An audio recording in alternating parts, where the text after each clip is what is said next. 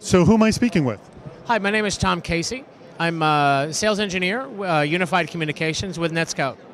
And I was very impressed. You guys were a finalist for Best of Interop, and what was it that you were a finalist for? Well, that's right. Netscout very recently acquired a very small company called Cytechnics, specializing in voice and video performance management. And that helps complete their service delivery management platform. So tying together application performance, monitoring of availability and performance of other typical common applications for enterprise and managed service providers, they've now completed that picture to include monitoring of voice over IP and video over IP. Okay, so show me what got you to be a finalist or nominated for Best of Interop. Okay, so this is called the nGenius Voice and Video Manager. It allows us to monitor in real time, passively monitoring the real voice and video performance for things like video conferencing, teleconferencing, and other collaboration tools.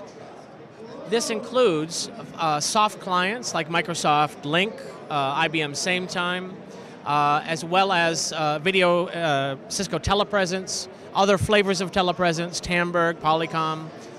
And so what we're able to do is filter through real-time traffic to see specific slices of collaboration tools. And in this case, I can look at, for example, all of the performance of all of my conference calls and identify, by looking at key performance indicators like voice level, signal-to-noise ratio, I can identify application level performance problems and distinguish those from network layer or transport layer performance problems like packet loss and jitter. This is quite unique in the marketplace. Traditional approaches to voice and to video have primarily focused on IP QoS, and that's not to say that isn't important, but it's only a piece of the puzzle. And what NVVM does, nGenius Voice and Video Manager, what it does is slice through all of the impairments that might impact our experience as users of voice and video to focus on just those pieces of the network layer or of the application layer, so that troubleshooters, operations level engineers, can isolate and eliminate the sources of those trouble. So in this case, I've already filtered through my traffic to identify conference calls. I've identified a problem with voice level. Let me drill into this to get to the heart of the matter. And I can see that I've got two sites that are sources of voice level issues. The first is a site in Reading.